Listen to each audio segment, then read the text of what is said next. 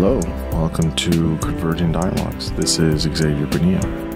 On this episode, I'm speaking with Rob Dunn. Rob is the William Neal Reynolds Distinguished Professor and Senior Vice Provost for University Interdisciplinary Programs at NC State University.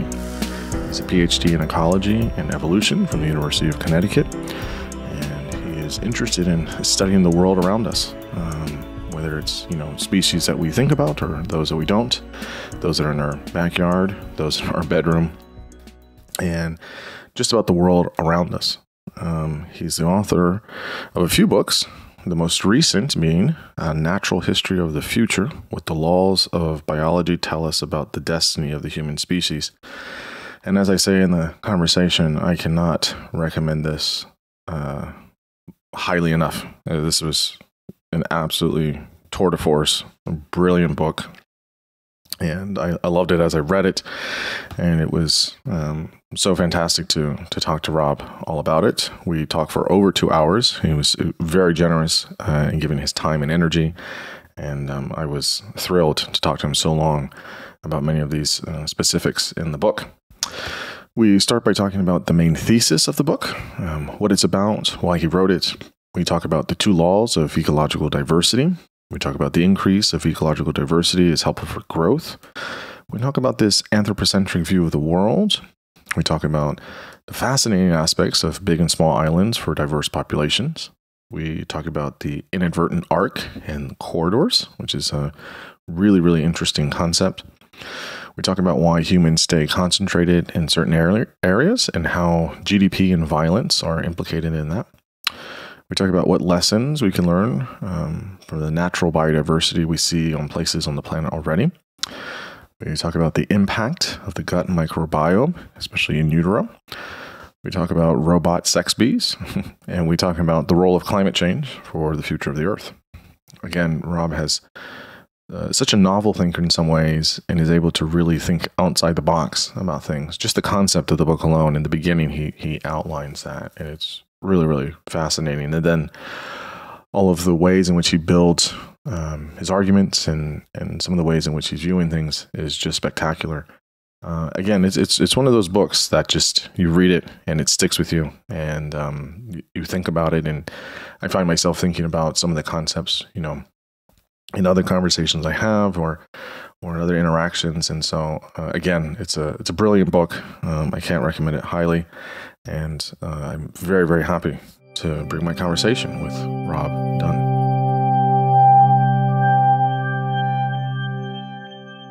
I'm here with Rob Dunn. Rob, thanks so much for coming on the podcast. I'm very excited to talk with you. Oh, it's such a pleasure. Glad to be here. Yeah, absolutely. You have written a marvelous book. The book is called A Natural History of the Future, What the Laws of Biology Tell Us About the Destiny of the Human Species. And this is not your first book. Obviously, we were just talking about it. You've written a book called Delicious, and then you've written a few other books as well. So this is definitely not your first rodeo. I guess just tell us just a little bit about your background, kind of your expertise, what you study, what you write about, and then why you decided to write this book.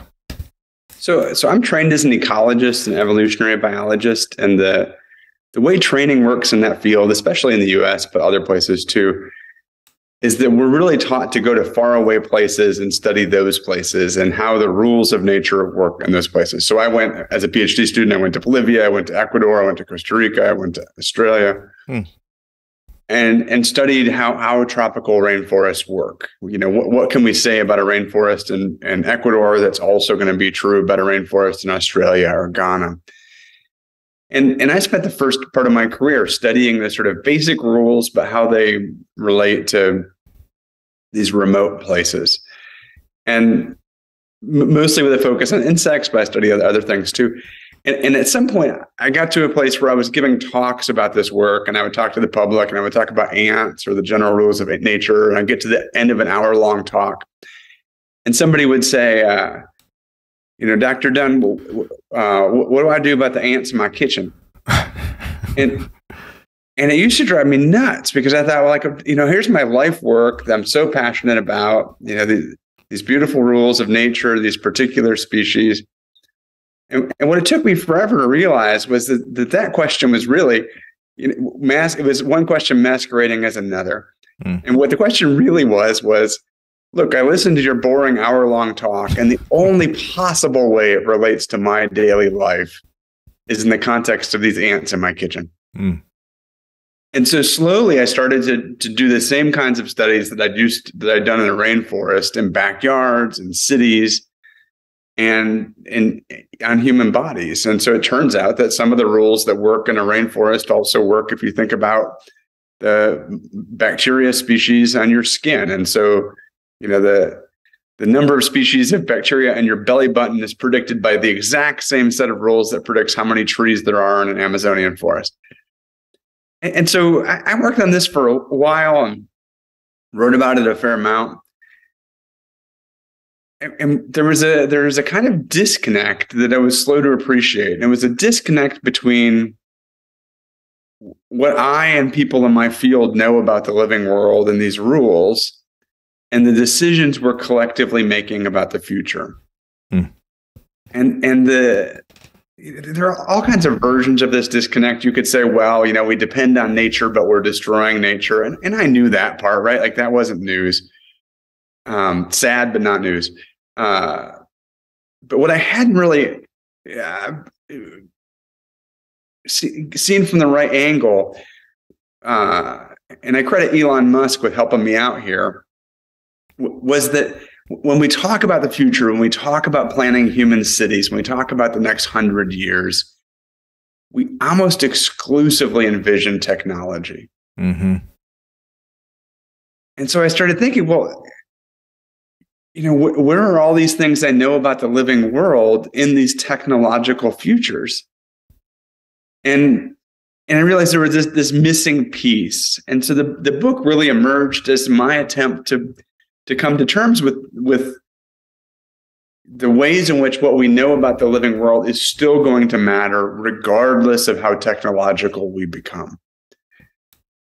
And so it's an attempt to hold up those rules, that understanding, and hold it up against these different possible futures so we can do a better job of making decisions that keep the living world in mind. Because ultimately, the living world does not care if we pay attention to it or not. It will go about doing its things. But if we can find ways to pay more attention, find ways to keep these rules in mind, I think we can make better decisions. And so that's the impetus that the book grew out of. And then, as you probably can tell from this long-winded answer, I like to think about ideas through stories. And so then the question was, well, how do you write a book like this? And I wrote it through these stories of, the discovery of these rules and then of the species to which they apply and the ways in which we're already seeing them impact our daily lives. And so I don't quite answer the question of what you should do about the ants in your kitchen, but I get way closer to it than I ever did in the first 20 years of my career. Yeah, it's so interesting. I mean, the book, I kept seeing it in stores and I kept having people tell me about it. I have a good friend, Nicole Barbero. She has a blog and a site where she reviews books, and we read basically the same things all the time. And so we're always sharing. She's like, you got to read this. You got to read this. And I said, yeah. Sounds like a good friend to have. Yeah. Yeah. And I'll do the same. I'll show her a book. You got to read this. You got to read this. And so, So I finally picked it up and I was reading it, and I was thinking about this, like, the pitch for this had to have been so difficult, much less very difficult to write, because there's no natural history of the future, right? And if there is, it kind of becomes one of these things where, like if you take like, in the 50s, what the Jetsons thought in the future would have flying cars and stuff. And if you look at certain aspects of 2001, or if you look at other aspects of, science fiction or fantasy, we're supposed to be teleporting and all this, but it's always in a very futuristic, technological kind of age. And I mean, obviously there's elements of that, and there will continue to be that way. But it was also interesting to say, well, Well, what is it about the planet, and how is it going to keep evolving and co-evolving with those things, regardless of that? And so the concept just was really novel, in my opinion. I really hadn't heard folks talk about that. And so, I think what the future, I mean, obviously, look, people have written about, natural history of the planet up till now, right? I talked to Andrew Knoll, is that right? He wrote a book about the natural history of the planet. Henry G. has written about this. And there's plenty of folks that have written about the natural history of the planet thus far. But in trying to think about where does that go, or where could that go in the future, I thought it was such a novel idea, and that's what made your book, I mean, it's fantastic, and that's what made it really stand out. It's like, well, what is that? Like, the world's going to keep going regardless of what we do or don't do, although it will impact it. And what could that be? What could that look like? And you describe a series of ways in which that could be. So, I think it's absolutely great. Early in the book, you talk about these two laws of diversity: the inventive IQ and diversity stability law. So you just tell us what those are and why those were important for understanding our ecological future, because the whole rest of the book kind of is laid out in those two. Yes. So, just like in my personal story, to a great extent, ecologists collectively, we've studied faraway places, and so one of those sets of places, even if they're not geographically far away from where we live, like they're at a remove from human influence. Like, that's been our tendency, and so there have been thousands of studies of the rules that govern old fields, and so there are these sort of human influenced grasslands in the Midwest. And there's a set of old fields in Minnesota that's been a particular focus. And one of the things people have studied in those old fields is what determines in a given meter by meter square, how much life you get, like how much vegetative life, for example, and how variable it is. And so the variability is measured by stability. So is it the same, at time year one as in year two? If so, it's stable. And it could be stable either because it's resilient, it doesn't change. Or it's resistant, it doesn't change, or it's resilient, it changes but bounces back. And what those researchers, David Tillman in particular, were able to show is if in one of those patches of old field, if you had more species of plants, then that patch of green life was more stable through time. And ecologists find this really to be a beautiful rule of the living world. I mean, they're fascinated by it, have studied it in many contexts. The fact that more in one concentrated area allows it to flourish. Allows it it prevents it from changing too much. And so if you imagine a drought year, part of what happens is, even if it's a really dry year, if you have more species in that little plot, the probability that one species is able to tolerate the drought and grow back is higher. If you have an insect species that comes in and it plagues that plot, the probability that a couple of those species will be able to resist the insect goes up if there are more species there.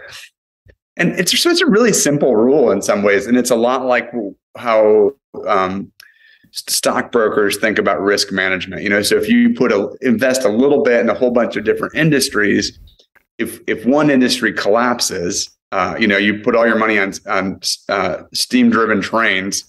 If you invested in other industries, the probability that one is okay means your portfolio is more likely to be better. It's don't put all your eggs in one basket. It's a simple concept. But what hadn't been done was to bring this into the world of ecosystems controlled by humans and ecosystems that matter to daily human well-being. And so it wasn't until a couple of years ago that David Tillman, that same researcher, teamed up with Delphine Renard and did a collaboration to look at the world rather than a little patch of grass and sedges. And rather than looking at all of the green life in the world, they looked at crops.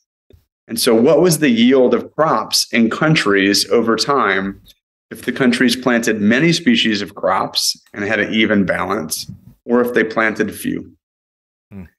And what they found was that if countries planted many species of crops, their yield from year to year was much more stable and much better able to buffer droughts and pathogens and pests.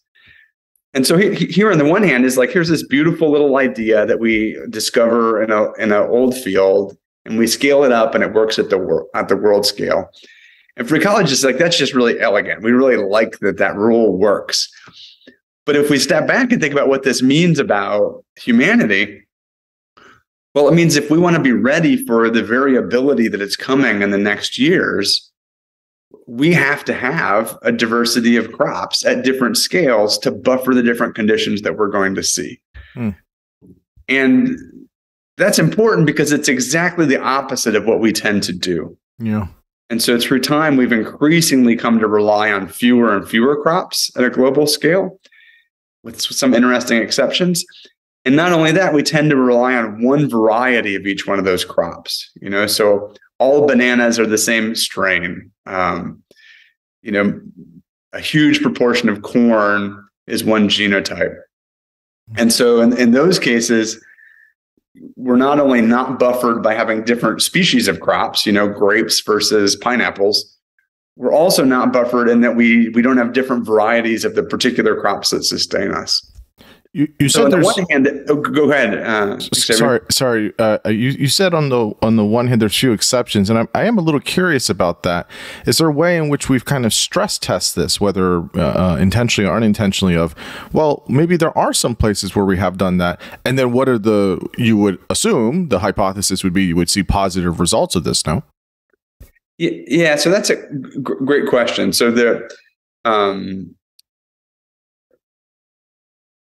what would be a good example here? So I'll work it through the other way. So if you look at what you see in a grocery store today, you do find in many places more things than you would have found, 30 years ago. Mm-hmm. And part of that is because we have, to some extent, slightly buffered our global system of staples by adding a few more crops into that portfolio. And so we should be able to see like a global buffering from that slight addition. And then in some regions, like if you go into farmers markets in California, you'll see lots of kinds of crops. And so what we would predict is if we can zoom in on particular periods of time when we planted more kinds of crops, or we can zoom in on particular states or regions within countries, that we should see more of that stability. And as far as I know, nobody's looked at that yet, but that would be the prediction. And it would be really good. I mean, I think this is one of the other take-homes. There are hundreds of people studying this phenomenon in old fields. There are just 2 or 3 people studying it for global agriculture. And so it's a way in which, like, what we know about ecological systems, we've really not brought into this human world, human-centered world. And the other piece of it is, to really make change in this context, it can't just be and this is going to be true for everything we talk about today. It can't just be the ecologist. The ecologist has to be talking to the ag industry, to the policymaker, to the sociologists. And so what I'm calling for in the book is not running the world based on ecology, but instead lifting up some of these insights so that they're in conversation with these bigger dynamics. Yeah, well, of course, because it does all become a question of scale, and how do we scale it? And then obviously there are certain regions in the world that have, there's obviously different climates and different, terrain and things like that, but then, different populations, different types of organisms. And so each place is going to have its own unique set of features and circumstances.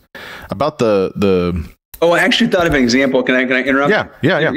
So, one example is when we went into Iraq during the Gulf War,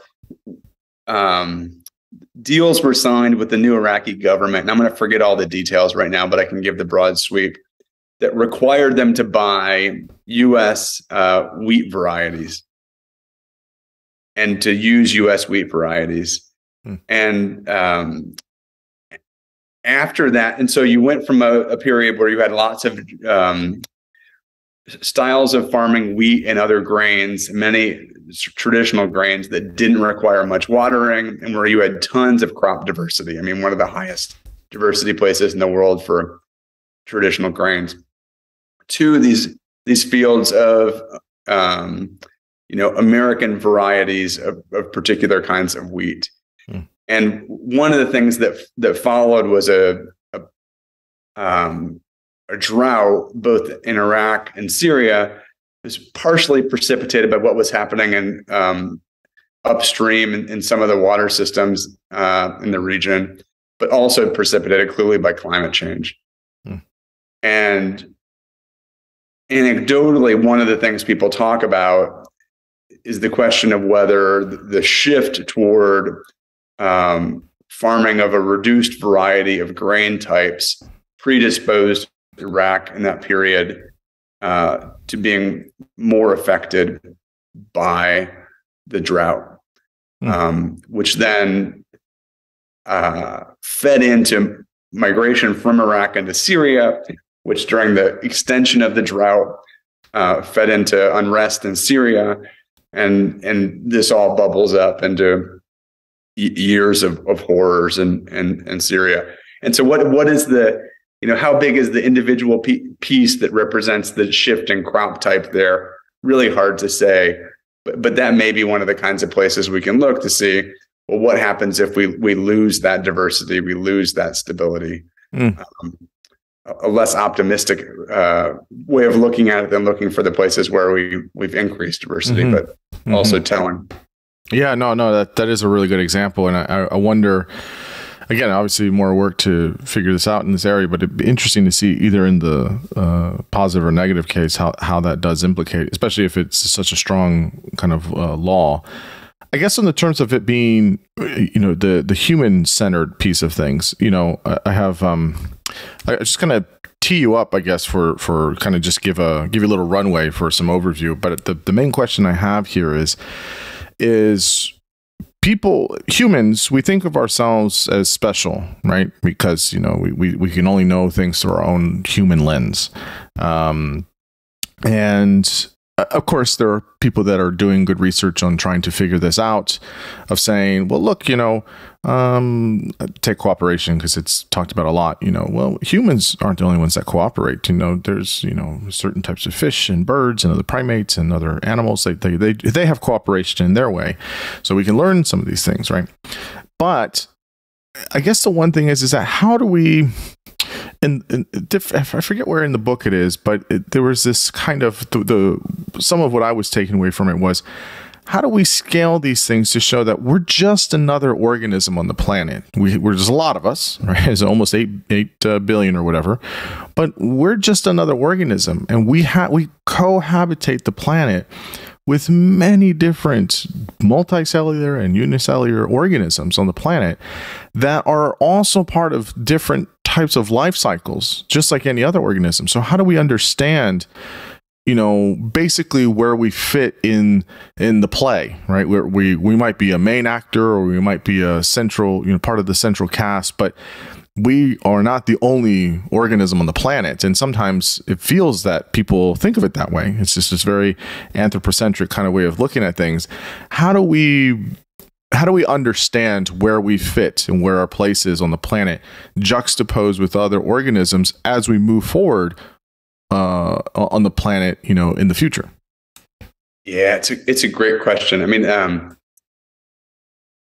maybe there's some biological answers and also some philosophical ones. So on the biological side, I mean, I think our perception of ourselves as distinct from as separate from other species, really rests on the limitations of our visual system. So we are so driven by our visual system and what we see. And so you can sit in a room, or you can sit in a basement like I am right now, and look around, and I don't see any other species. And so it's easy to feel like I'm alone. But because my dominant senses are telling me I'm alone. But But the reality is, I am inseparable from the species on my body. And if I use different senses, I can actually perceive that better. And so if you sit with another person in the dark and, you really turn off the lights and close your eyes, and if you smell anything, this is kind of a gross experiment, but there you go. All of those smells are being produced by other species. Almost every smell of another human being is being produced by the species that live on that human being. And so if we were to walk around the world primarily informed by smell, we'd be reminded all the time of all these other species around us and on us and in us. But our visually driven bias makes it easy for us to imagine our aloneness. And I think about this with Elon Musk, when he flings himself up into space, he is still full of gut microbes that he depends on for digestion. He's covered in skin microbes that if they were gone, he would die. And every bit of food he ingests is grown on Earth, is pollinated by Earth insects, depends on Earth microbes. And when he goes into the bathroom in space, he has to bring that back to Earth so it can be broken down by Earth microbes. And so even in these cases when we think we're so separate, we're connected in that way. But then the other reality is that we're also just one among, we don't know, 1 trillion species. Yeah. And so we walk around just imagining the story just from our own perspective. And ethnographers have started to use this concept called multi-species ethnography. And it's a fancy word that just means telling stories from other people's perspectives, or other species' perspectives, rather. And it's useful, I think, because it reminds us that when we go outside, when we sit inside, we are always in a situation when we could tell every single story that's unfolding from our own perspective or from some other species' perspective. What does the Earth's history look like if you're a face mite? And a face mite could tell that story. What does it look like for a bacteria species that lives, individual bacterial cell that could live thousands and thousands of years in the Earth's crust? What is that story? That there are species that an individual of those species could live a time period that encapsulates probably the entirety of human prehistory and history. Mm-hmm. And so that's also this really interesting part. So if we can accommodate the fact that each species is alive, each species has a story, and that no species' story is more special, the world gets way more interesting. But then I think, the other piece for me is at the very end of the book, I talk about what happens after humans go extinct. And humans will go extinct. Every species does. Mm-hmm. If we're like the average species, we still have hundreds of thousands of years. And it's been fascinating to me how people respond to that last chapter. And for me, writing about what happens after humans go extinct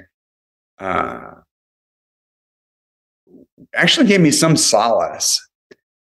Because what it reminds me of is that the processes of life continue beyond us. They're bigger than us. Mm-hmm. Mm-hmm. And they're not circumscribed by our beginning and our end. And some other people seem to feel the same way. But then there are other individuals for whom that chapter is horrifying. And that to me is really interesting. And what does that mean about our psychology? I think maybe there's some religion cooked in there too. Plenty of our Western religions make humans very, very special, and that's hard to escape. But it's almost like we need to wake up every morning and remind ourselves, I'm covered in species. I'm one species among 1 trillion. My species will go extinct. Life will go on. Yeah. I firmly agree. It was interesting when you were talking about, yes, I'm also in my house and I'm in a basement, and there's the species or organisms that are in me and on me, But it is interesting, though, to think about how for much of our existence as humans on the planet, we were always interacting with other species and other organisms outside and how we lived. And now we don't, or it's significantly less. I mean, it's significantly less. Like, I don't interact with, bugs or birds or other animals or other things outside because, we don't live inside, which is fine. I'm not saying people need to go and move out to a cabin in the woods and be off grid. And I'm not saying that. But it is, I think, something that we start to forget if it's not within our senses all the time, that we are a part of, a trillion plus organisms on the planet. And, I think so that's one thing. That's one.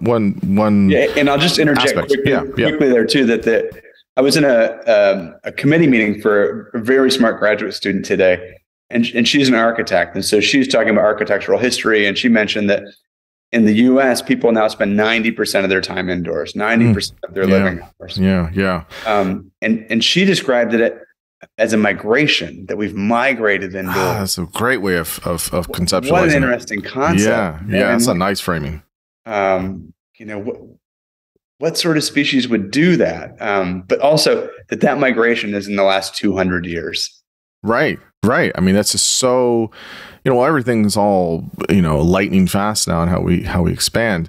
And again, there's interesting things about this. I'll just say, I don't know if you've seen this on Apple Plus. There's this show called Home, and it's a really cool show because it basically just each episode is a type of story, and basically they go all around the world, and each episode is a different type of home in a different part of the world, right? So there's places in the US, there's places in, I think, on almost all continents: Australia, Africa, Asia, Europe, Latin America. And it's super cool because you'll see there's certain episodes in there where people will live more with nature. Like, they will design their house and how they live in nature. So there's this kind of hybrid way of living. They'll live, yes, inside of a house, but they're very much surrounded by the natural elements, which is a very interesting way. It's like, wow, when people talk about this, it feels, I don't know, primordial or of sorts. It's this way of like going back to our roots, so to speak, and how that impacts a person's psychology, how it impacts their emotions, their mental health, and just their physical body. Very, very interesting. And I do like that way of thinking about a migration. It's a very nice way of conceptualizing it because it does feel that way of being completely indoors. And I wonder, and again, how fast we've shifted from that. I wonder what implications that has for humans, for us as a race or species, and then also the interactions we have and the respect we do or don't have for other organisms. I can't help but think that if you're distancing yourself, or there's a segregation of sorts or separation, how much downstream unconsciously that impacts how we understand, the ecology of the planet. Yeah, it's a great question, or a great theme. I wrote a paper a number of years ago, along with some colleagues, friends, really, called The Pigeon Paradox. And the idea we were exploring there was this: okay, we know that if you want people to care about conservation, they have to have some relationship to the natural world. And you can't see me, but I'm doing air quotes around natural, right? To the living world, in such a way that they know that they're experiencing the living world. But most people now live in cities, and increasingly this will be true for the world. And so the challenge then becomes, well, if people need to be exposed to nature to appreciate nature, but mostly live in cities, that means that the nature they need to experience is urban nature. but we've mostly taught ourselves to dislike the species that we see in urban nature. Mm-hmm. Mm-hmm. And so if you think about the most common species in Boston or Manhattan and New York, I mean, there are plenty of rats, there are plenty of mice, there are plenty of pigeons, there are plenty of cockroaches. And we've learned to really dislike these species. It's not innate, it's a cultural relationship to these species. But those are the only ones we're seeing. Yeah. And so to go back to your comments there, that we wrote the paper about conservation, but I think the broader point is, if we want to understand that we're part of the living world, that we're connected to the living world, that we depend on the living world, this same thing holds true. Mm-hmm. And so now you add to this like the metaverse. Okay. Right? Like, what does the metaverse do to these relationships? If you not only are indoors, but you're inside a virtual world, is there, does one lose all hope of a cognitive connection to our ancestry, to our dependencies? Or is there some really creative way for the metaverse to remind us of our connections? Maybe I'm just being old, but I would prefer people actually make the connections to the living world outside. Yeah. But maybe the tool can lead us in better directions. Go ahead. I think that I think that there's, anytime you watch any types of, futuristic or sci-fi films, we're always having to, what it means to be on the earth. That we are a living multicellular organism.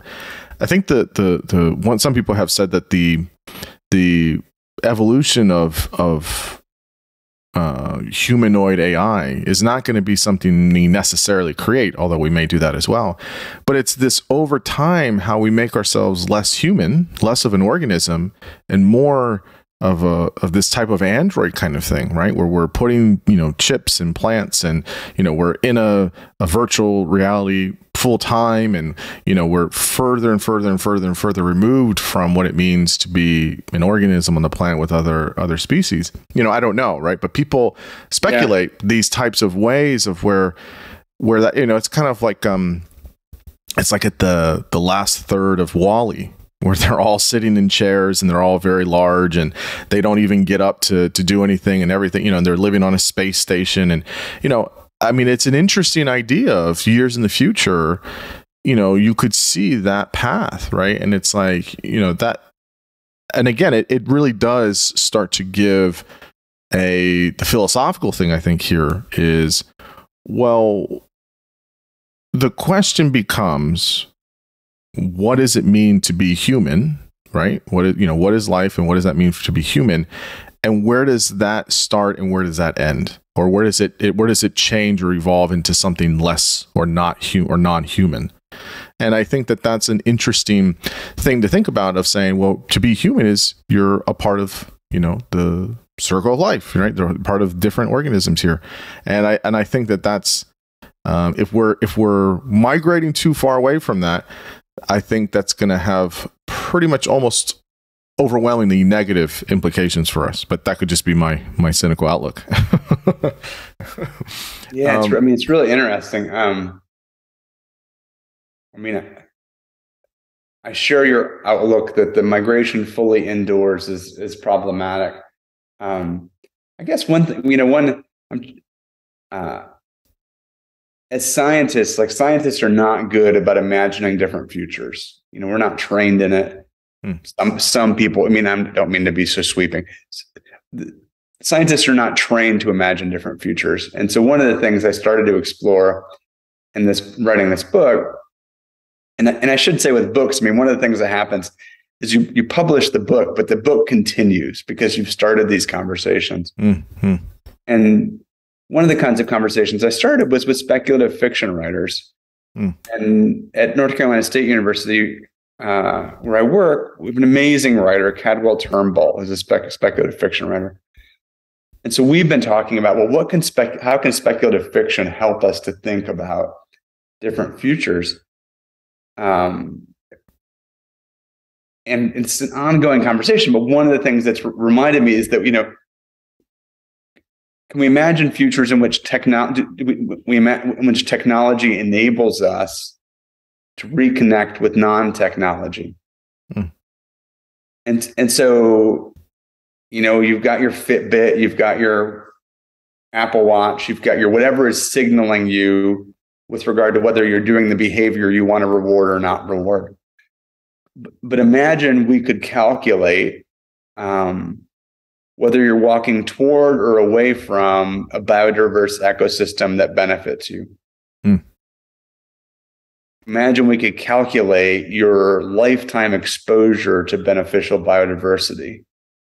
And your little device is in one future imaginary, we could, the device could stab you a little if you're going the wrong direction, and the other just gives you an endorphin rush when you go the right direction.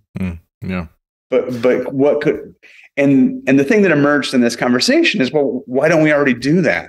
And the reason we don't already do it is because no species before us has ever inadvertently left behind the rest of life. Yeah. And so there was no selective pressure that favored those of our ancestors that consistently rolled in mud and wrapped themselves in leaves and went outside, because there was no variation in that trait. And so we have nothing biologically that tells us to do that. Maybe we have some deep-seated biophilia, but compared to the poles of modernity, biophilia is weak. But imagine we could use technology to reinforce some of those things we'd like ourselves to do. What would that look like? I think that's a future we have to definitely consider and say, yes, how do we, not resist technology or advancements, but how do we use it to, to work for us and how we adapt with it. And one of the interesting things here that you bring up in the book as well is about this idea of bigger islands have more species, and where extinctions and arrivals fit there. There's this whole bit there. I think you mentioned the work of Yael Kissel, who's done some work on how organisms work on smaller and bigger islands. It was funny when I read this part. It's early in the book. When I read this part in the book, I immediately thought of my conversation with Jonathan Losos, who wrote a fantastic book, Improbable Destinies, on It's the best book I've read on convergent evolution. And then sure enough, I get to the end of the book and you reference him a few times, which was really nice to see. So maybe we'll mention him later, but tell us about this idea of these islands, because he's looked at it and other people have looked at it for evolution, obviously, but also this idea of how bigger islands and smaller islands, how do organisms work here in terms of more and extinctions and arrivals, and why that's so important to look at, of how we can understand it for the world at large. Yeah, so this is a fascinating one to me. So that very early in ecology, ecologists started noticing that if you went from oceanic island to oceanic island, and this goes back even to the late 1700s, there's some hint of this, the bigger islands tended to have more species, more kinds of life. And so that's the first observation. This was the first sort of little hint of a rule. And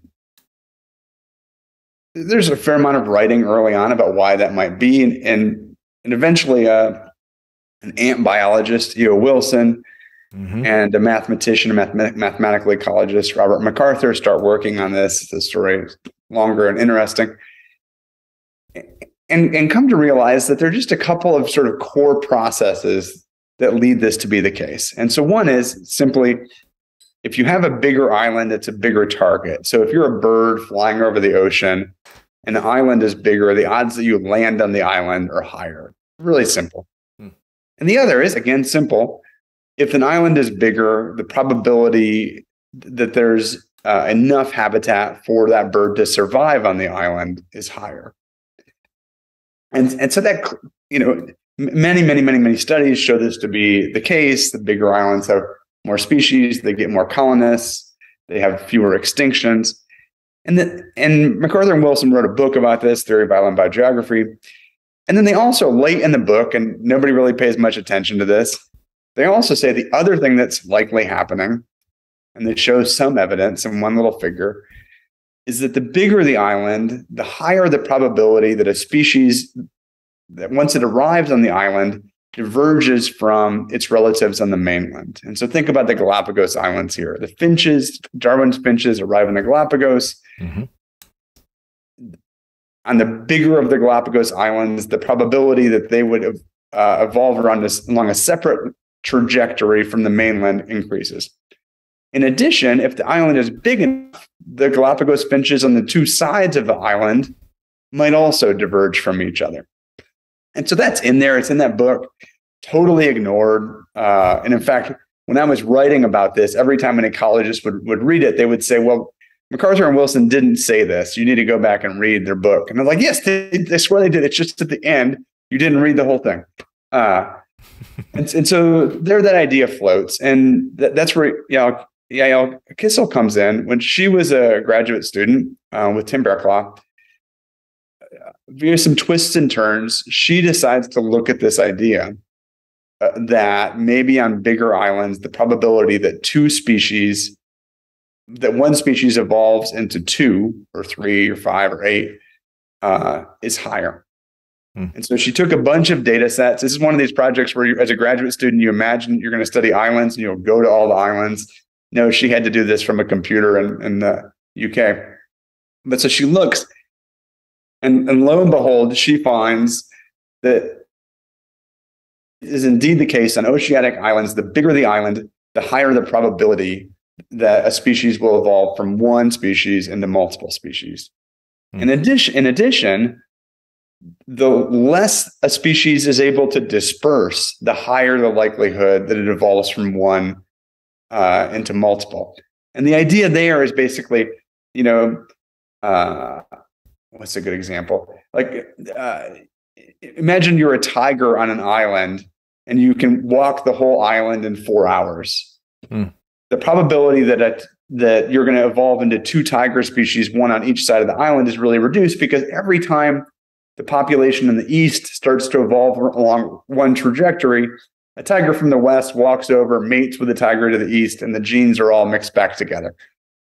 But if you're a snail, that same island is comparatively much larger, because the probability that a snail goes from the west to the east is very low. And so beautiful, beautiful study. And collectively, these studies then inform how we think about conservation. So there was done lots of work, arguing that for conservation, we need bigger areas so we can prevent extinction, so we can make sure that evolution continues, and all of these things. Really elegant laws of the ecological and evolutionary world. But what had not really been pulled out here, and when I talked to Yael or talked to Tim Berklaw, they were like, "Oh yeah, this is obvious," but we just didn't think to say it. Is that this also applies when we're thinking about the habitats that humans create and make larger and larger. The habitats that humans create and make larger and larger, turning them into ever bigger islands, are primarily our crops and our cities. And so what that means for our daily lives, what do I do about the ants in my kitchen, is that the places we're actually most likely to see the evolution of new species are in our crops. And those species that are evolving in our crops are very unlikely to benefit us. They're predominantly going to be things that eat the crops. And they're in our cities. And in our cities, because most of our cities are pretty gray, they don't have much green space per area. Right. It's going to be mostly species that live off of us and our food. And so we've created an evolutionary scenario where this law of area predicts exactly what we're going to see. We're going to see the evolution of new crop pests and of new things that eat humans and our food. And that's what we're seeing. And so for me, this is a really fascinating part about working on the book, is that because ecologists were focusing on the far away, this thing that was really obvious to ecologists, which wasn't something they'd held up, that of course, the same principle applied to our own daily lives yields this conclusion. And yet it's something that affects us all the time. And when we look around now, what we're seeing evolutionary biologists show us is that indeed, when in our cities and in our farms, we're seeing extraordinarily rapid evolution. And we're even seeing things like rats in one city diverging from rats in another city. And so we're likely in the future to have New York rats and Louisiana rats and Boston rats. And in New York, Jason Munchie South, one of my colleagues and friends, has actually shown that in one end of Manhattan, rats are diverging from rats in the other end of Manhattan. And for whatever reason, they're not breeding in Midtown. Midtown's just not sexy if you're a rat or whatever. And so this is happening all around us. Yeah. And so then the question, going back to that, which future do we want? Well, okay, we know how to control what sorts of things are evolving. What kinds of evolution do we want to favor? And I would speculate that very few people would say, well, I'd like more kinds of rats, more kinds of roaches, a different pigeon in every city. That's probably not what we're going for, but that's unconsciously what we're favoring. Yeah, I mean, I think that's the important question that people need to ask, that maybe just, it's kind of like hidden in plain sight. It's like, oh, yeah, well, we've been seeing this the whole time. And it is interesting. I mean, I've been to the Galapagos Islands, and I went to three. I went to at least two. I think it's three. I can't remember. But the point is that it is interesting how different the islands are. That's not how wildly different, obviously, right? But it is interesting how their animals a little bit different, the terrain's a little bit different. Again, not wildly, but you can see, I mean, it's hard not to visit there and not think about evolution and not think about the finches and Darwin. And it is interesting when you're talking about here, right, where it's like, we're going to get the, Brooklyn rats and Manhattan rats and Queens rats and, just different types. And so then it's like, well, what if we organized, and I think there are some places in the world, certain select places, where they have organized it to try and make cities that are, I think there's a term for this, greener cities, where you're putting more plant life in cities, or you're organizing buildings in a way where you could have more of these types of effects. And it's like, well, how do we, as we move forward, how do we design cities, but then also how do we have, different types of crops, or how do we curate that in a way that is going to produce, kind of this more diversity. I do want to ask about, because it really was super cool when I read it in the book. You talk about the inadvertent arc, right? And it was super fascinating. And you talk about you talk about homing and how niches are developed, but just, you can talk about that first, I guess, and then just tell us about this inadvertent arc, what it is, and what makes it so distinct. It's interesting when you write a book, like you coin some phrases and then forget you coined them, but I like that one. That's my smug showing through. It's in there somewhere. That's what it is. It's the fact of like, yeah, I mean, I'll do the same thing. I'll write a piece and I'll be like, oh, I wrote that? Oh, that's not bad. It's like, yeah, but it's one of those things where it's like, oh yeah, that did come from me. Okay. I'm not plagiarizing myself here. I did have that idea and I have the same idea. That's good. Well, I'll go ahead and have that idea again today. So the inadvertent arc relates to two things. One is the niche. And so we know about the niche from economics now. Economists stole the term from ecologists. Ecologists stole it from the term used to describe the place that you put a religious figure in a building. That was the original term for a niche. But the niche is the set of conditions that can contain a species. And so every species has a fundamental niche. That's where it can live. And its realized niche is then where it does live. And this is just a law of species. And it seems incredibly simple. Like, this is like elementary school, laws for kindergartners. But it has many consequences. So one of the consequences is that every species, the niche of every species has thermal limits. There's a maximum temperature a species can tolerate and a minimum temperature. And so one of the consequences of that law, of that aspect of the law, is that as we change climates globally, almost every species on Earth, except for lots of microbes, is going to have to move to keep up with where the climate conditions that correspond to its niche go. And so that's one feature of this. So think about this around you. Right now, it's happening. It's happening everywhere on Earth. That species are moving a little bit to keep up with their niche. Mm-hmm. But the other piece of this is that in many places, species are going to have to move pretty quickly. The climate is changing faster than many species can get from here to there. And so in this context, conservation biologists came up with this idea. It's a little longer story, but the quick version is this idea of conservation corridors. Mm-hmm. And so if you're a species that lives in forest and you're currently in Florida, but with climate change, you have to get up to Virginia. If we have a forest that connects Florida to Virginia, well, then it's much easier for you to move and keep up with your niche, to move through that corridor. And so my friend Nick Haddad's worked on this for years and years, as have many other people, and we understand it pretty well. Nick's made these experimental corridors to track this. But again, the focus has been on wild places. But if we turn and we just step back and we say, well, much as with area, where have we already made corridors for species to move? And the corridors we've made are predominantly cities, and especially cities, and to maybe a little lesser extent, agricultural areas. And so what we're already seeing is that the species that are tracking climate change the best, that are moving to keep up with the conditions that their niche demands, are the species that live in our cities. And so mosquitoes that live in cities and bite humans and vector pathogens, they're having no trouble moving with us into the climate future. We have built an inadvertent arc for them.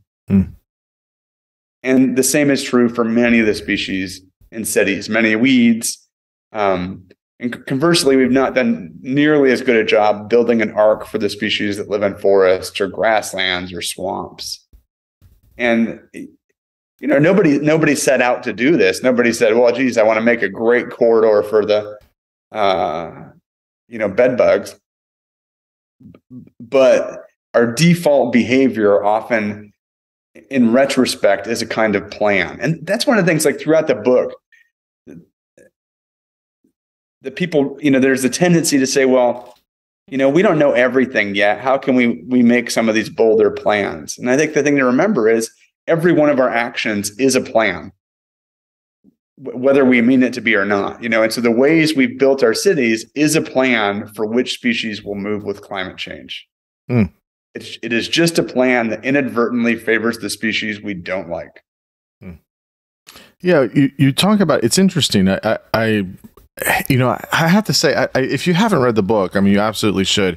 There was parts of your book where I could see these traces of, because I kept thinking about it throughout, was the book by Jeffrey West called Scale. I mean, you've had to have read it. I mean, it's a. I have. Yep. Yeah. He talks about, fractals and all these things. And it's really interesting about scale. Scale is also a question I've become sort of obsessed with in the past couple of years, and he talks all about it. It's really interesting, and it's this piece on the corridor and on this inadvertent arc, which is fascinating, because you talk about that we have corridors, such as connecting wild habitats from Yellowstone all the way up to the Yukon Territory in Canada. Obviously, the Appalachian Trail, which is I live in the northern part of that, and then how we do that in cities and urbanization, such as from basically DC to New York City. But then there is, as you're saying, like if you have certain types of mosquitoes, well, then it's almost like a canopy or an arc where it's just they're kind of moving in that way. And so it becomes, again, this whole thing of, if we're doing these things, we're creating certain environments or cities or how we're building things, how do we do it in a way that's more open or more thoughtful into not restricting only a couple types of species or certain types of organisms, and how do we expand that outward to have more diversity there? Yeah, and I guess I would say too that I talk, as you might imagine, I talk about this stuff a fair amount to students, and sometimes I think I think today's students are amazing. It is an amazing group of young humans at universities who will do great things in the world. And so I find them very, they inspire optimism. But nonetheless, those students, are very aware of the challenges we face, by and large. And so sometimes I'll get a question in a talk about, well, this is all so much. Like, can we really do any of this? And one of the things I feel very strongly about is that for any of these things that we're talking about today, Xavier, that we don't have to solve the global version as individuals. If we can create examples of how to do these things, as humans, we're really good at copying examples. Yeah. And so there, I think, we have some wild corridors that have been very successful. We have those examples. And so we can think about, how do you do these in different places? Earlier, you're talking about green cities. We're starting to see examples of real innovation in urban planning. And we could be bolder. But if you're an urban planner, you don't have to urban plan the whole world. But if you can transform Hamburg, for example, then other people can see that example. And so seeing those examples of what it would look like to be visionary, I think, is so important, and I think much more accessible, for people in these fields. And I'll just, as a little parenthetical, one of my previous books, Never Home Alone, was all about this migration indoors and the species that we live with. And in it, at the end of the book, I was really looking for architects and urban planners who were doing visionary things with regard to the life around us. And I just wasn't finding them, and so I took a gentle jab at architects and landscape architects and urban planners at the end of the book. And bless their hearts, rather than send me nasty letters, what architects and urban planners have largely, a subset have done, is to reach out and say, hey, I want to do something visionary here. What do we do? How do we team up? Wow, very nice. And I think that's really hopeful. And so I think there are just a lot of people who'd like to make these kinds of changes. And so I think we can do it. And it strikes me in the corridor context, it seems like such a big thing. How do you make a whole landscape level corridor? But we have examples. People have done it. We can do it. It is possible. Yeah. No, I absolutely agree. The one big piece here that you mentioned, which was also super fascinating, you talk about the fundamental and the realized niche, but you also talk about the human niche, which is this idea that humans have continued to stay more concentrated in certain climates that they live in, and not necessarily spread out more evenly on the planet. I think I have that right. Now, obviously, we're all over the planet, but you mentioned that GDP and violence are two factors behind this. So maybe just kind of tell us what you mean there, and then why you use those two factors that are kind of pushing that. Yeah, so this is, obviously a pretty important thing for thinking about humanity moving forward. And there's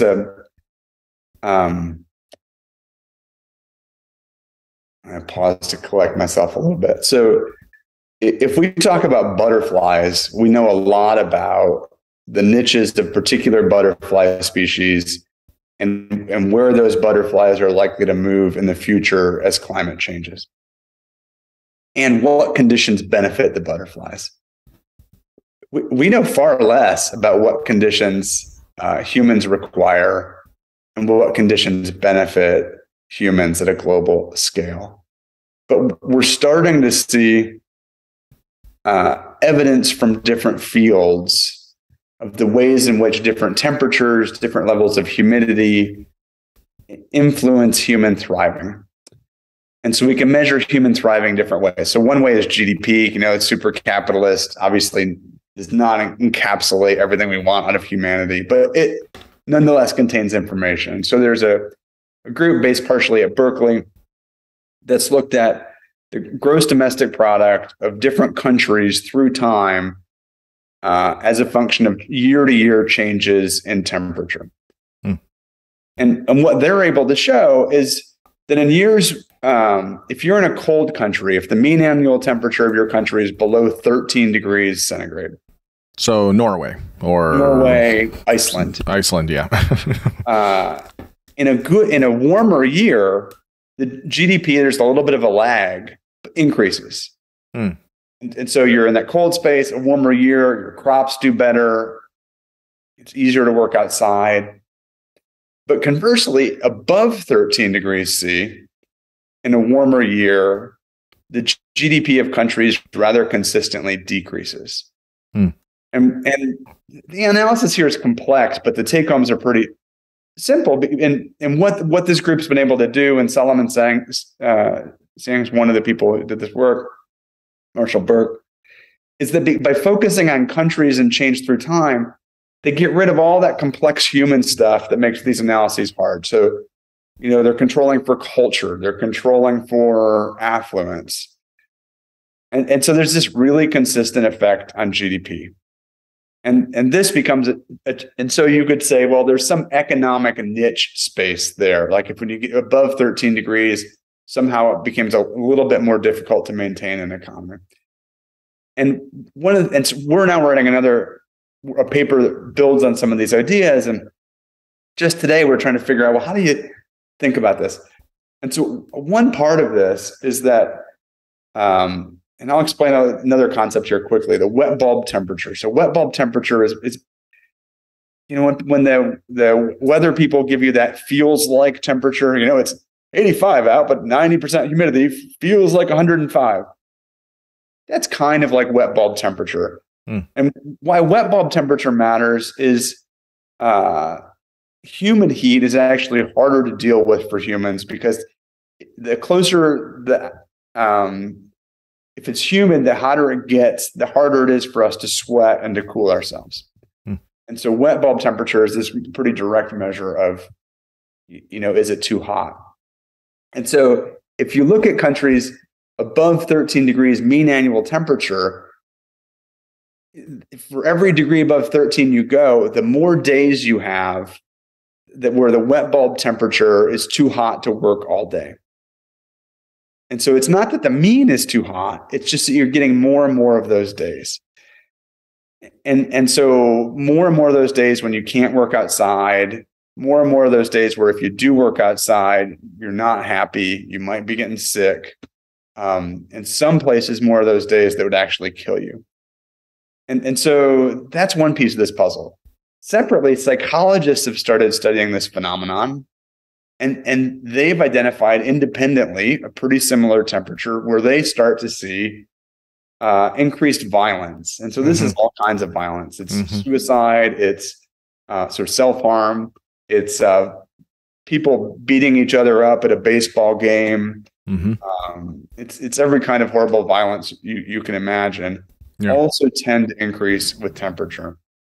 But there seem to be some caveats we could come back to later. But so you can imagine these things they're part of a whole. It gets hotter, it's harder to do work, the probability of violence goes up, the amount of work that happens in a country goes down.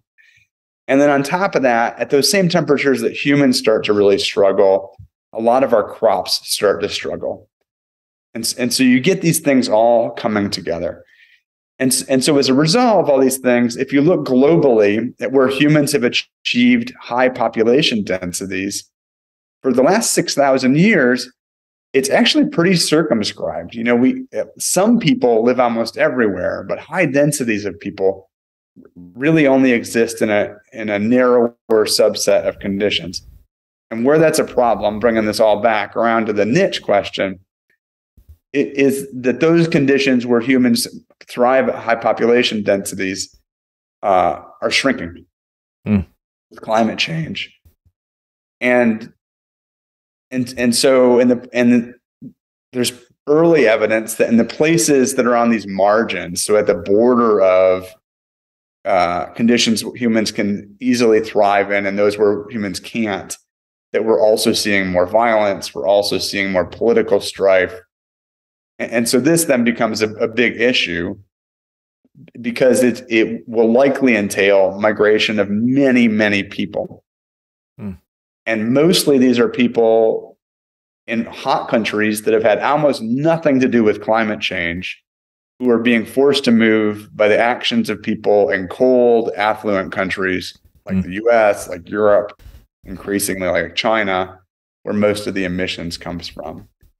And so for me, then the big question, well, geez, there's so many big questions here. And this is one where I don't have a pithy answer for the students. Is, how do we reduce our emissions as much as we can and get to zero as fast as we can?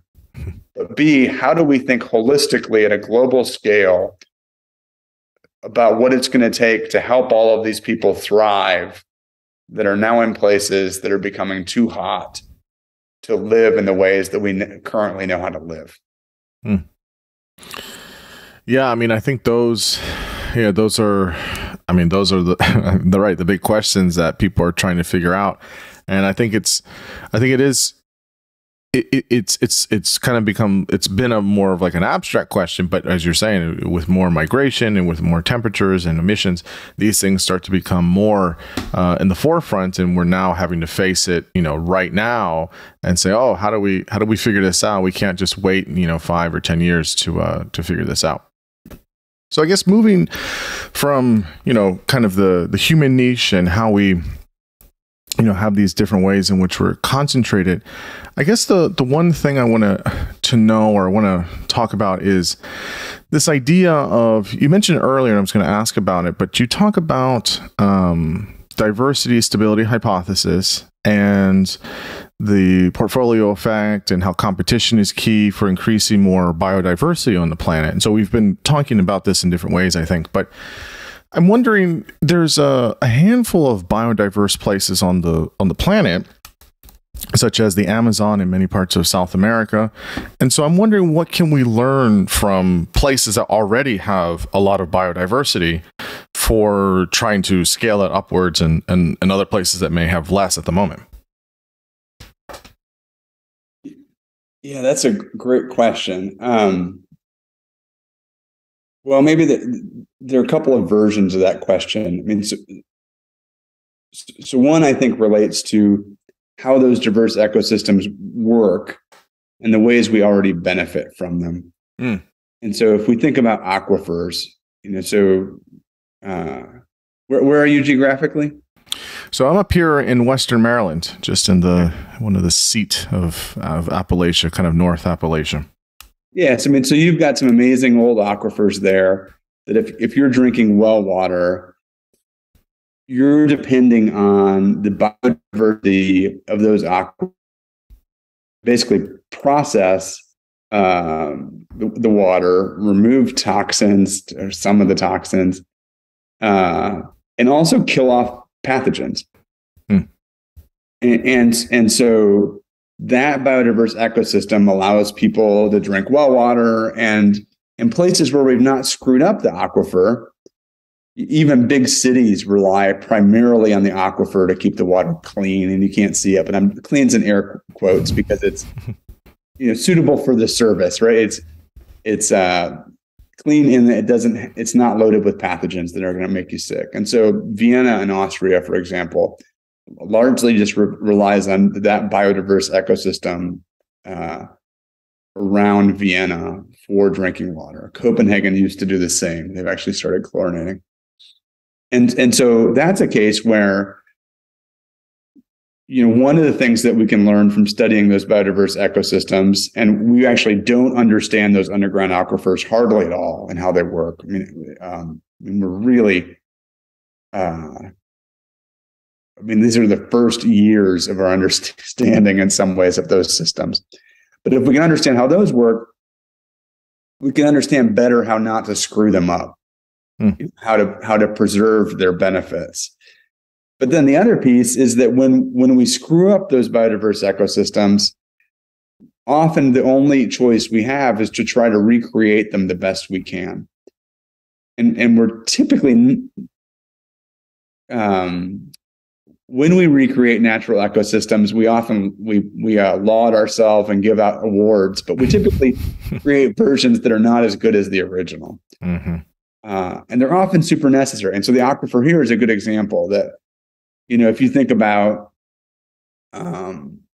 many major cities in the U.S. either no longer have a big enough aquifer to rely on, or they've polluted it, so they need to treat it in other ways. And so once you get to that situation, well, you don't have many options. So you have to somehow replace the services provided by the biodiverse ecosystem with services that are engineered. And if I'm if I'm focusing on the optimistic side or the progressivist side, I would say, like, it is amazing what we've done in this regard. With chlorination of some of these polluted water supplies, it's been amazing in preventing disease. When you screw up the water system, you have a polluted water supply, too much human feces, chlorination along with some filtration, it saves millions and millions of lives. Huge deal. So a major success in the sort of progressivist view. But at the same time, it's also very clear that what we've created with those water treatment systems is not as good as what the aquifer does with regard to microorganisms. And so one of the ways we see this is if you look we've studied shower heads, which it's one of these many sort of funny niche things that my collaborators and I have studied that seems obscure, but becomes more relevant as you examine it. And so in shower heads, if you have an American style shower head, you unscrew the shower head and you look inside, there's often some gunk in there. And that gunk is biofilm. Biofilm is this extraordinary sort of apartment complex that microbes build collaboratively across species for themselves in order to prevent themselves from being washed away. And it's always there. There are always microbes in your tap water. There are microbes in your bottled water. It's fine. But sometimes in those shower heads, we see non-tuberculous mycobacteria, which if you're healthy are not a problem, but if you're immunocompromised, can be life-threatening. And so one of the questions, well, why are they there sometimes and not other times? And it looks as though our work has shown that part of the story is chlorination, that the non-tuberculous mycobacteria, which are not very good competitors, are pretty chlorine tolerant. And so when we chlorinate, we kill off a lot of other species, but we leave the non-tuberculous mycobacteria, and they become a larger proportion of that biofilm. And so nonetheless, it's the case that what we've created with chlorination and water treatment is much better than the broken system we had after we screwed up the natural system.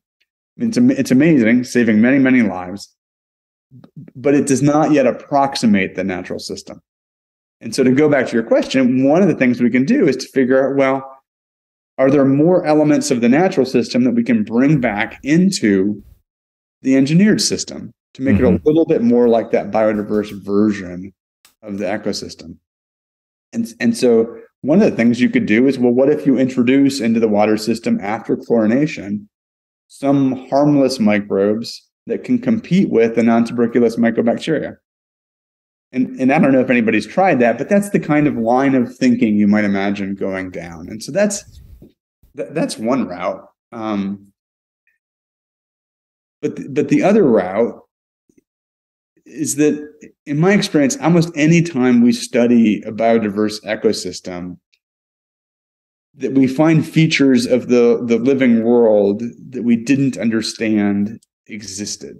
And so if we think about the inadvertent arc that I introduced earlier, or you introduced earlier, and the arc that we should work on, we need to preserve the species that benefit us now, but also the species that might someday benefit us. And those biodiverse ecosystems are full of those species that might someday benefit us. The only way we find them is by studying those places. And really, the science of discovering the uses of biodiverse ecosystems, it hasn't started. I mean, we're so early in it. I mean, I'll ring a bell when we begin, because it is not, we're not there yet. And just to give you a simple example, a number of years ago, a colleague of mine who does science engagement, now works for the Moorhead, now works for the Marbles, a kids museum in Raleigh, North Carolina. he came to me and said, we want to make a special beer for an event. Can you find a unique yeast in your lab or in your studies that we could use to try to make a beer? And he'd partnered with a brewer, John Shepard. And so we thought about it for a while. And at the time, there was somebody in my lab, Ann Madden, who studied wasps, so paper wasps, these wasps that make a big paper nest. It's a beautiful nest. Mm-hmm. Characteristically, humans knock them down. The wasps all fly out and sting them, and it gets on Funniest Home Videos. and so Anne said, well, we should try the wasps, because her studies of these wasps in nature had shown that they often have unusual yeasts in their guts. The very first individual wasp Anne studied, one wasp from a big colony, had a new kind of yeast that could make a sour beer in a month rather than years. Wow. And that's now licensed. There's a company that's making beers using that yeast that Anne and John continue to work on this. And that's from one wasp, one individual wasp. Well, if we think about insects in general, we think that there are probably at least 10 million insect and other arthropod species. One wasp has this thing that could revolutionize what we do with beer. What does the second wasp have? Mm-hmm, mm-hmm. What does the 1,000th wasp have? And we've worked in my lab a little bit trying to figure out how do we predict which species are more likely targets. But we've really only started. And last thing here, but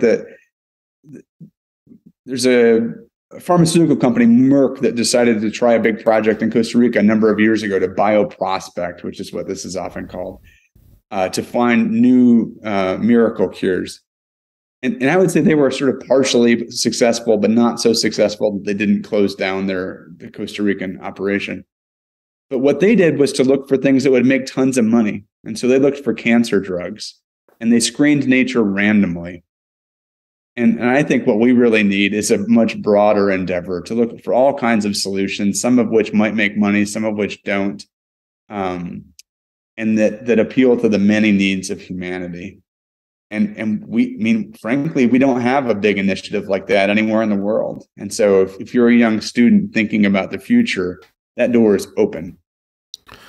Yeah, there's so much potential, and I think that, I think you're right. We haven't even scratched the surface. I definitely want to, you bring up wasps, which is interesting. I definitely, you mentioned bees in the book, which I definitely want to come to. Before we jump there, I'm still on this. We talked about it earlier, and I'm still interested in this because it will tie into something you mentioned in the book, which is also super fascinating. So, we said earlier, and you say in the book, there's really no boundary between us as humans and nature, which I fully agree with. And you talk about that there's this essential value of microbes for our lives. And now some people may say, like, well, maybe we're the parasite and not the host, right? And that's a cynical view, but it does seem to, when you understand certain things about the human body and our interactions with the environment, you can look at this from different perspectives. And you mentioned in the book the work by Maria Gloria Dominguez Bello, and maybe you could talk about some of her research. Obviously you don't have to speak for her, but she's done some really interesting research on bacteria, hotzins, microbes in utero. Just talk about kind of her work and the implications that it has on understanding the law of dependence that humans have with nature. Yeah, so she's really done amazing work. And she started off doing, I tell the story at more length in the book. I'll tell a quick version here. Studying huatzines, which are these crazy birds that they have a crazy mohawk. You should Google huatzine. Mm-hmm. But they often live over these black swamps. And so she was interested in figuring out where these birds get their key microbes from. And one of the things she observed is that the birds get some of their microbes from their parents and from their mothers in particular. And so they were vertically inheriting, is what we call it, some of their microbes. The microbes are being passed on. Like if you looked at a genealogy of the huatzines and you looked at a genealogy of their microbes, they would kind of match. almost as if they were being inherited like genes, and not quite that clean, but that was the idea. And via a number of twists and turns, Maria became interested not just in this wild bird version of this story. And I should say it's important that the birds acquire these microbes because they need them for digestion, they need them for immune health. And so, they've gone on acquiring them like this for years and years. And at the time that Maria was doing this work, other people already knew that this was the case for termites. And so many termites and their microbes are mutually unculturable. We don't know how to grow the termites without their microbes, and we don't know how to grow many of the microbes without the termites. And termite queens and kings, actually, when they make a new colony, they carry these microbes with them, and they vertically pass along these key microbes. And so Maria became interested in, well, how does this happen in humans? And we've known since the late 1800s, early 1900s, that babies acquire key microbes that they need for digestion, for skin health. And so it's not entirely new, but the process just wasn't super clear. And so Domingos Bello would go on to study this in humans, first with a study in the tropics and later with other studies. And what she was able to show is that many of the microbes that human newborn babies acquire are coming from their mothers during birth. And to varying extents, they're their mother's vaginal microbes and their mother's fecal microbes being passed on during birth. And so here's this amazing process wherein mom gives you half of your genes, but most of your microbes.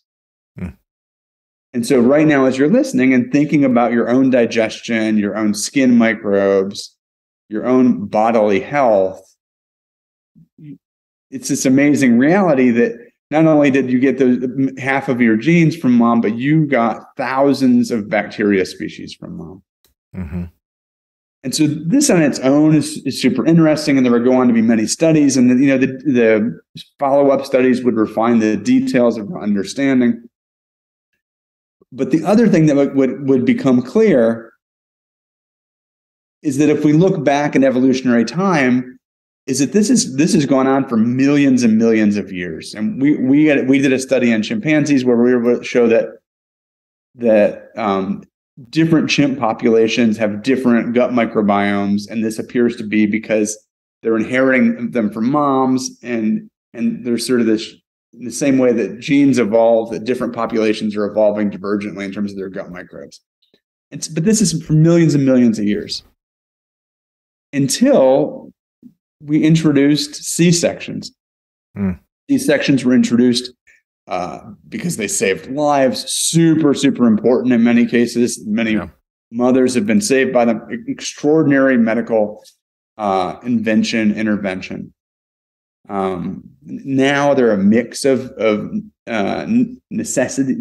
necessary C-sections and sort of volitional C-sections.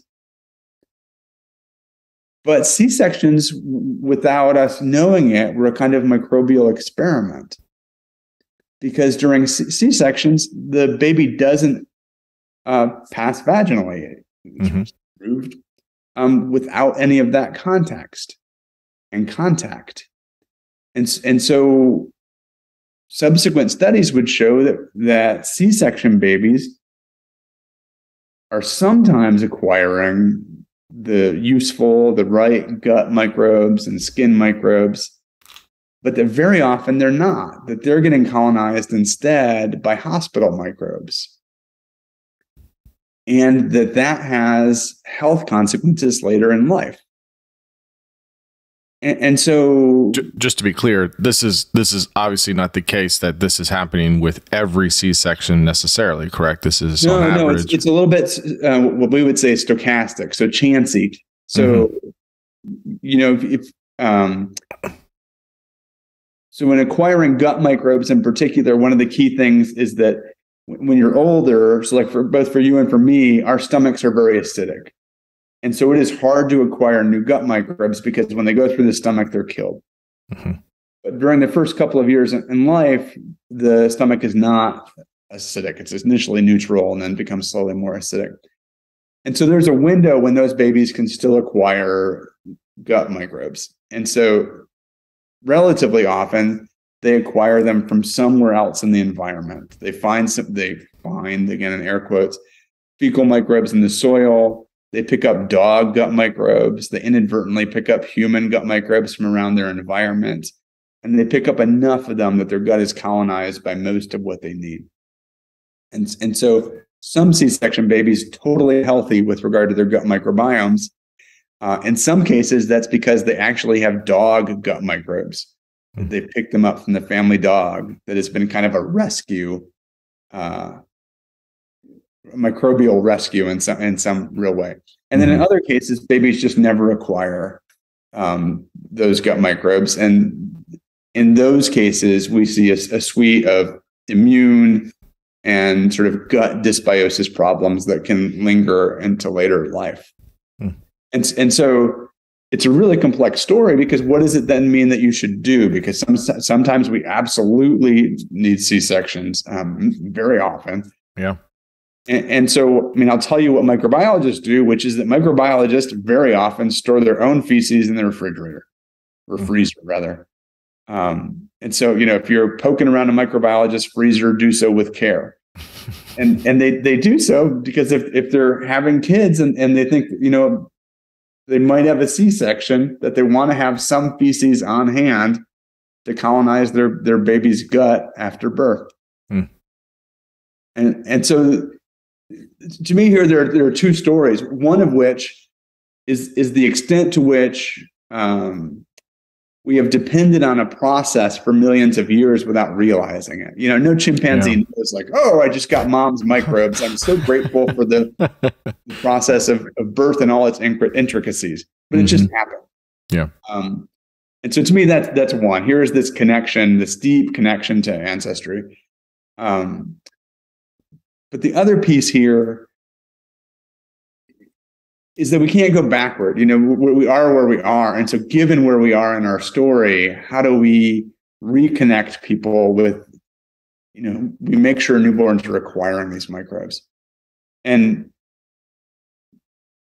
in my experience, in the medicalized version of all of this, what is almost certainly going to happen is that microbes will be commercialized, and C-section babies will be dosed with key microbes at birth in order to ensure that they're colonized by those key microbes. Even though those microbes are free in nature, they will be eventually very expensive, at least in the American system. But it will also be really complex, because you don't need 2 microbe species for your gut microbiome to work. You need hundreds, often thousands. And it's a little bit like the difficulty of figuring out what's the best food to eat. It's the same kind of question. But there are other, Xavier, if I can go on just a little bit here, there's another something that emerged after the book was finished, and this is the pain in the ass about science that keeps unfolding.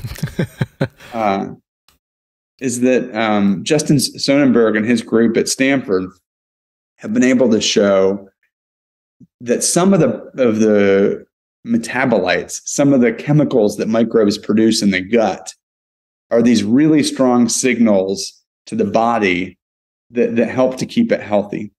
And so two of those signals are acetic acid and lactic acid. And acetic acid comes from things like vinegar, fermented foods that are made using acetic acid bacteria. And lactic acid comes from things like yogurt, kombucha, some kinds of beers. And those two compounds, even if you kill the microbes that make them, so if you take sauerkraut, which is full of lactic acid bacteria, kill all the microbes in the sauerkraut, but leave the lactic acid and feed it to someone, that it calms their immune system down, improves gut health, and helps to promote biodiversity in the gut. And so I think so this is basically an ecological trick that how do we we convince the gut that we have the right microbes there and tell it to calm down and stop overreacting. And it looks like this may be one of the ways we can kind of hack the gut using some ecological ideas. The super cool question is, why does the gut respond to lactic acid? And the answer appears to be that about 8 million years ago, our ancestors were eating enough fermented fruit that it was sufficient to trigger evolutionary changes in our bodies. That lactic acid receptor that responds to that lactic acid evolved then. And so, on the one hand, you have Maria Domingos-Bello's amazing work showing how we acquire our microbes, our interdependence with these microbes, our need for having ways to pass them on. On the other hand, this lactic acid work is showing little quirks of our evolutionary history totally shape which microbes we need and benefit us. And so all this is going on at the same time. And if you're an ecologist, it's really beautiful. If you're a doctor, it's a headache. Problematic. It's a headache, yeah. Yeah, it's very difficult. And also, I should probably note here, it's interesting what you're saying about the lactic acid.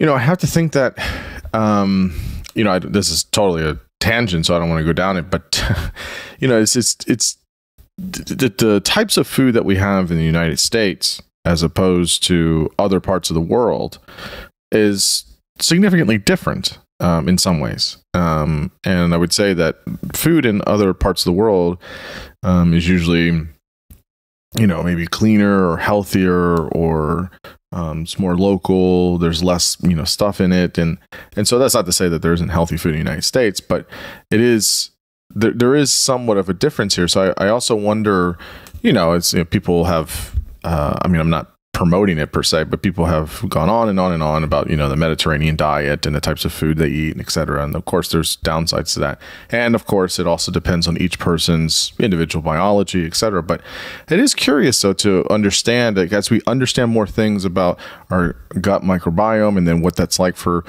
each individual in different regions, what implications does that have for continuing to evolve some of the kind of quote unquote standards for nutrition and things of that nature.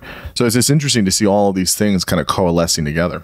Yeah, I'll give you sort of three quick anecdotes there. So one is, I would say, from a dietary perspective, we're increasingly understanding that there are lots of kinds of healthy diets that work pretty well. But for the most part, globally, we're moving toward the one diet we acknowledge is terrible. It's so, we're now at a point where it's like, we don't have to necessarily find the perfect thing. We just have to not screw up and continue to do the worst thing. But that's an interplay. So the second story is that's an interplay with the microbes. And so we now know very clearly that some microbes are obesogenic. So some gut microbiomes tend to cause obesity, predispose people to diabetes. And we can see this in rats, which are not humans, but are a lot like humans. And so if you take a rat with an obesogenic microbiome and you put, let's say it this way. You take a microbiome from an obese rat and a microbiome from a skinny rat, all things equal, and you give them both to identical twin rats. The rats are identical. They're going to get the same food sources, and they just get the fat rat microbes or the skinny rat microbes. The rat that gets the fat rat microbes quickly gains weight, regardless of whether or not it's given the same food as the other rat, rather. And so, which microbiome you have influences how you respond, even if you don't change the diet. And so we've known that for a while, and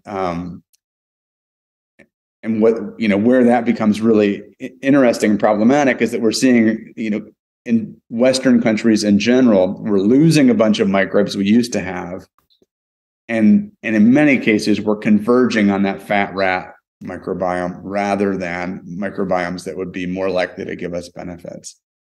The other piece of this story that's just come out in the last couple of years is it used to be thought that what's going on in the gut doesn't really affect the brain very much. Things don't cross the blood-brain barrier separate.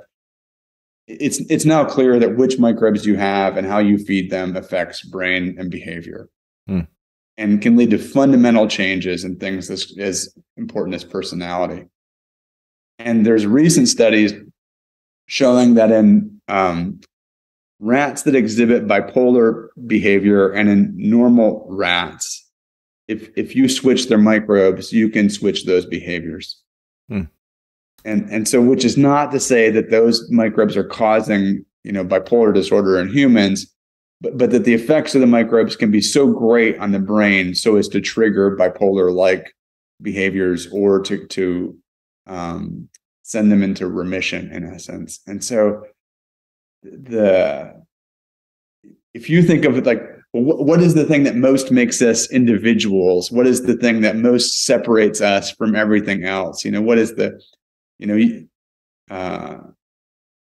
sure, we can tell people that they're connected to the rest of nature, but this idea that, but I'm still myself.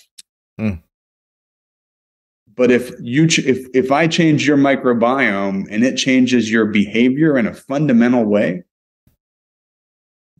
does yourself even exist in the way that you think it exists? Well, I mean, that's the wild intersection there of some of the philosophical stuff, right? I'm not entirely convinced that we have a self. I think it's mostly an illusion. I think people work on that, and illusions are good in some ways, I think, because it's such as things like that or free will or things like that. But it's one of those things where, really we're a composite of all of our experiences, right? There's no self that's riding in the car or whatever as a passenger inside of us, right? All of the things of ourselves. So if you take this all the way down to the body, it's the same thing, right? How our body is super important, right? How we're doing or changing things is all connected to how we identify, how we are as a self. And so if somebody is or is not making certain changes to various parts of our biology, how does that again, right? Where does who you are, whatever that is, start and end, right? How does that say, okay, well, now you've changed this too much, or, this is, or you shouldn't have done this too far, or things like that. And I don't know. I mean, I think it's really interesting about, again, kind of the future of how do we examine these things, right? This is, I think, where also the ethics comes in as well. How much should we interact with this stuff? I mean, we're within years, and maybe they're already about to be out there. I've not checked the patents recently, but it will be very soon when you can buy a pill with a specific microbe that affects your behavior, your sense of well-being. That's coming. That is very, very soon. Yeah, and that's. I mean, again, I'm resistant to that, not because I'm a stick in the mud or something, or I just want to stay, but I think it's interesting. The things I read, the conversations I have, the more and more I'm convinced that we should do change, not too slow, but definitely not too fast. We don't like that as a society, as individuals. Some things have been on a backlog, so we do have to change those because we've been needing to do it for centuries or decades. But I think there are other things. I think technology is too fast sometimes. We're trying to catch up with our standards and regulation and ethics and morals. I think certain things in medicine or in the social sciences, we also need to pump the brakes on some things. And so, but there's other things where some maybe more social issues where it's like we've been needing to do this for decades or centuries. So I totally agree. I think that is down the line 5-10 years from now, and I think we have to treat that with a lot of care before we just start handing that out or whatever. So I guess it's a lot like the water treatment, right? Yeah. We have a working system, and now we're going to hack it to carry out one of these services we know we want. Like, can we add a microbe that benefits our mental health? but the odds that we know enough to make it work as well as the ancient version worked are pretty low. Yeah. So I want to just ask real quick, because I'm interested in this. Just real quick, and then we'll it's interesting, right? We talked about all these ecological things, and we haven't even brought up directly climate change, which is interesting. But I do want to ask real quick. You talk about robot sex bees, which is fascinating. And I don't know, have you read Lars Chitka's book, The Mind of a Bee? It's new, or it's newer. Oh, I've not read it yet. Yeah, I've read it. I'm talking to him in a few weeks, so I'll ask him everything about bees. But you talk about some of these, and I've heard about this as well. These AI bees, right? And how they, they're a lot of potential, and we need them because bees are dying and they're not pollinating as much.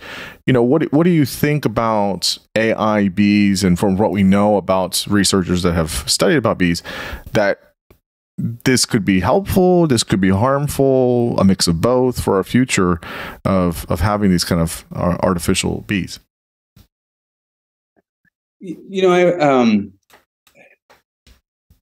Well, I guess I go back to your comment about free will, like that. So, I'm not sure how much I believe in free will, but it sure is easier waking up thinking I have it. Oh yeah. My gut reaction to the bees is, we have natural ecosystems with wild bee species that can successfully pollinate everything we need to pollinate if we don't screw up their populations. Mm-hmm. On top of that, we've taken a domesticated bee or a partially domesticated bee, the honeybee, spread it around the world in order to perform this service. Honeybees are sort of like living robots. And so in some ways, honeybees are our first round of sex robot experimentation, pollinator sex robot experimentation. And then on top of that, we now have this new layer of, can we imagine a technology, and we could sort of posit different versions. So let's posit something that looks like a bee that uses AI to find flowers, to pollinate those flowers, and to do it with maximal efficiency. And as an ecologist, I think my first reaction is to say that, well, we have working systems. Our first job is to save those ecosystems where we're screwing them up, to do a better job of shepherding our honeybees, which are, in many places they're an introduced species, but they do this service for us. They also provide honey, which is pretty nice. And in some ways, like what's happening to honeybees is mysterious, but really it's not. We put them in places where they're sprayed with pesticide all the time. We put them in places where their microbes that they need to ferment their pollen are sprayed with fungicide. Every year we bring them together in a massive collection in California to pollinate trees, and diseases spread among. And they're not that genetically diverse in many senses. And so it seems like our first job is to do just a slightly better job of conserving native bees, a slightly better job of shepherding our honeybees. But if I think about the far future, and we have all kinds of farms in the far future, some of them are indoors. Could we replace the services of these different kinds of bees with robots of different sorts? Maybe at some scales and in some contexts, this becomes a realistic thing. People are investing in the patents. And so I think commercially, there must be some sense that there's viability to doing this at some scale.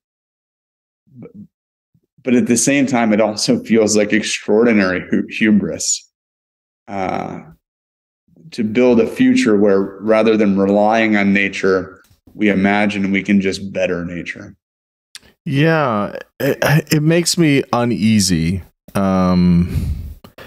it's not quite the same thing because bees are super essential for things, but I had a conversation recently with Jack Ashby about, he wrote a great book on the platypus and many of the mammals in Australia. And he wrote a piece on it, and it's mentioned, this piece of it isn't mentioned in the book, but the animal is mentioned. He talks about the thylacine, and he also talks about the mammoth as well. And he wrote a piece recently about many of the issues of trying to revive or resurrect an extinct animal. Now, granted, the animal hasn't been extinct that long, and even some people said that there was sightings of the animal, as much as 20 years ago or whatever. But it's not quite the same thing. It's not a one-to-one.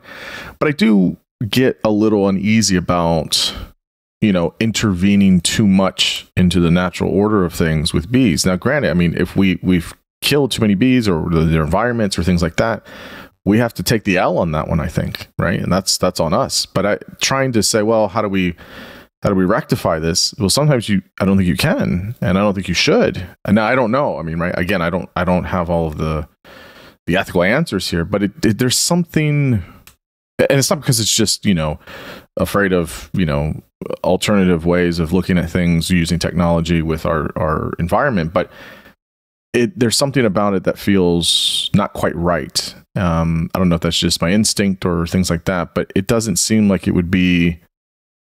I could see having a lot of problems with it that we don't fully understand, and what would that say for the bees that are still already out there? And I don't know. I think there's just too many unknowns to do something like that, full scale. I mean, I think realistically, if I think in 10 years, realistically, the odds that you have an AI bee that's as effective as a honeybee and pollinating, it's not a trivial technical challenge.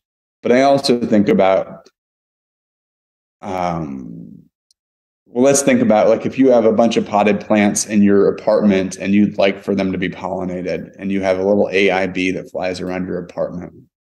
That's a different scale than if you think about, sure, we're going to pollinate fields, all of the almonds in California using 100, probably even more, 500 million tiny drones to do it. Yeah.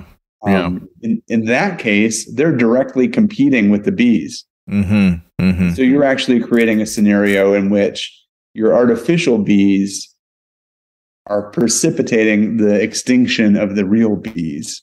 Mm-hmm. And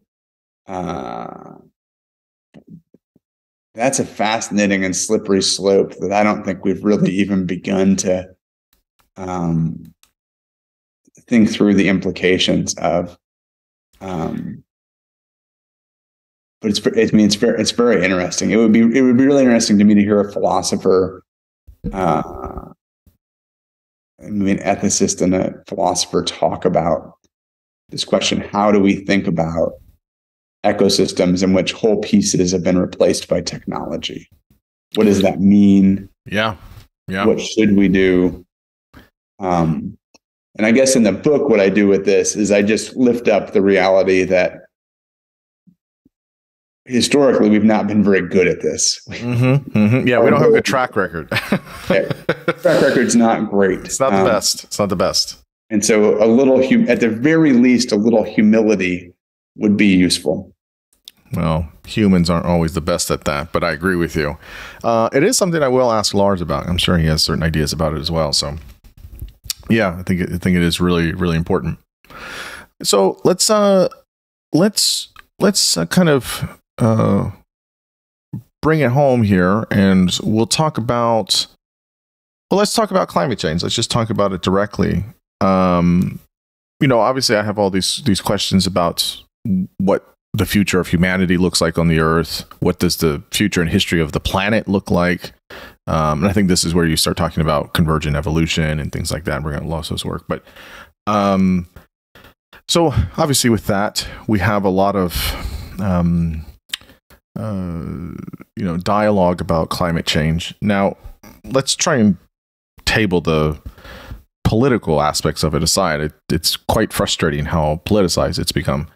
And I have my own ideas about how and why that is, and who's to blame and sort of things. But I guess if you take one view of this, climate change is something that happens. The climate is always changing. It always has. On the 4 billion years the Earth has been around, we're still coming out of an ice age in the grand scheme of things on the scale, on the timeline of the Earth's history. We've had 5 extinctions. So this just happens, right? How the Earth is working, like the climate is always changing. Now, if you scale all the way upwards, for some folks, this is absolutely 100%, or majority percent, the percentage is humans' fault. It's all of our things, our emissions, the thing with the ozone layer, acidification of the oceans, so on and so forth, all the way down to, turtles and plastic straws and just the whole thing, right? It's all humans' fault. We're to blame. And then on the other side, you have other people that will say like, well, it's not really happening. It's not a big deal. Some people kind of to the center of that will say, yeah, it's happening. Some human involvement, but we just got to adapt to it. That's all we got to do. We just got to adapt. That's what we do. We adapt. The Earth's going to keep going.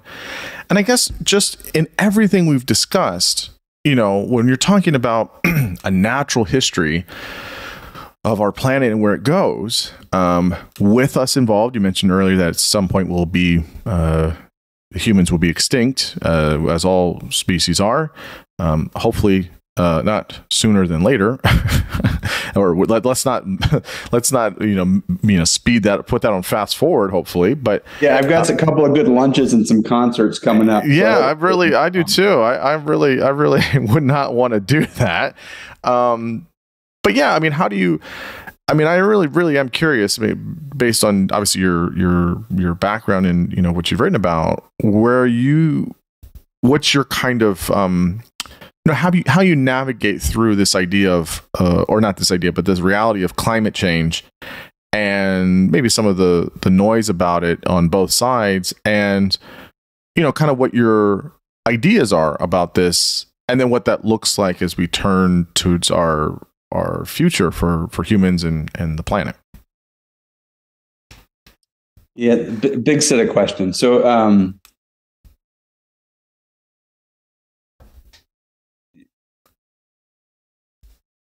in my experience, how people talk about climate change, the extent to which people are willing to accept that the climate is changing often depends on how you talk about it.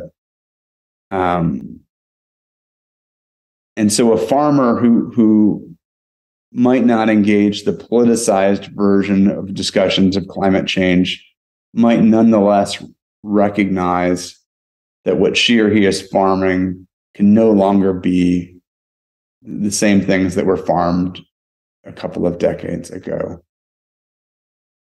And so I think more people are seeing and feeling climate change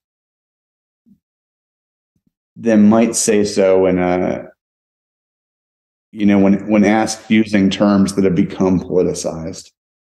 And so is that hopeful? I don't know if that's hopeful or it's just reality is striking many people. At the same time, if you listen to people's responses to the aftermath of Hurricane Ian, which was clearly worsened by sea level rise, as will be subsequent hurricanes that hit that part of Florida.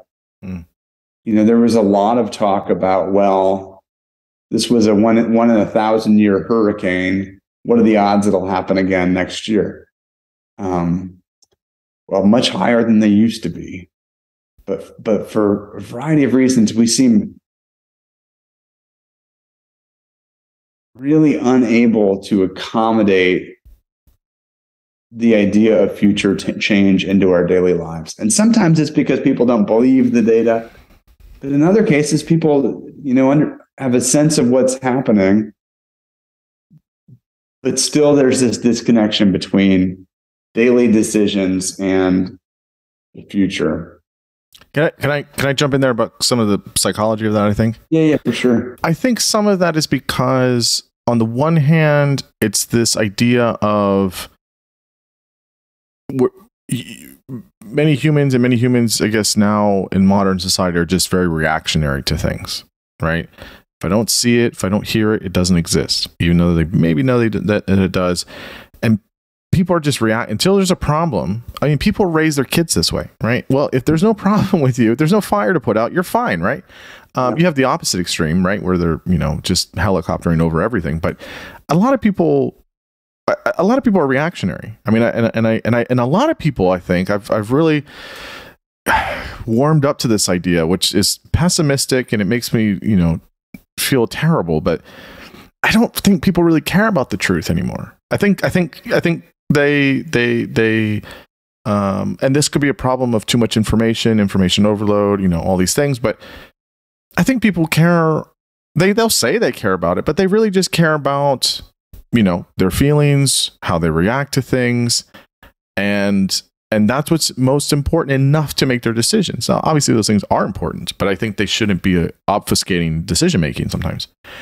The second part of that, which is deeper, is I think we have an incredible way, and I think there's some part of our evolutionary code of, you know, having aspects of self-deception and denial. And I think if we understand aspects of our future that maybe aren't so good, such as the fact that, you know, at some point this universe won't exist. At some point, you know, the sun will explode. At some point, Earth won't be here. At some point, humans won't be here. And at some point, I'll die. You know, you'll die. All of those things, no matter how far you put it on the scale or how close you put it, is just terrifying. People don't like that. And there's these ways of self-deception. So I think people will say, like, I don't want to think about the planet, you know, increasing by however many degrees. I don't want to think about water raising, you know, and for sure, there are people that really just go overboard with this. And then people don't want to listen to those folks anymore. Okay, that's fine. But, you know, I think there's some bit of that. I think there's some of this reactionary, some of it's overly emotional, that's impairing decision making. And then another part of this is just this self-deception. People, this denial of, I don't want to think about that. I don't want to do that.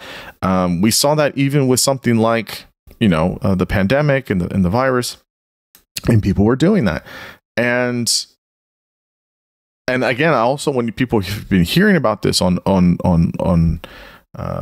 kind of on steroids the past couple of years, just overdrive, people get fatigued. It's less, you know, there's just kind of tune out. And so there's some kind of apathy that sits there. So I think you have all these things where people just are less, I don't want to say impressed, but they're just less interested, I think, in some of these things. That's how I kind of see it. Now, you might see it differently or disagree, but as I've been thinking about these things, you know, and having conversations and reading things, it feels like these are the kind of variables in play. What are your thoughts here? Yeah, I mean,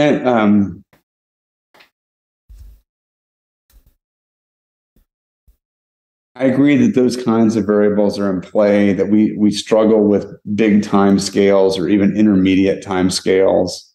You know, our news cycles are hourly, you know, our businesses are run quarterly, our universities, if they have a long-term plan, it's 10 years.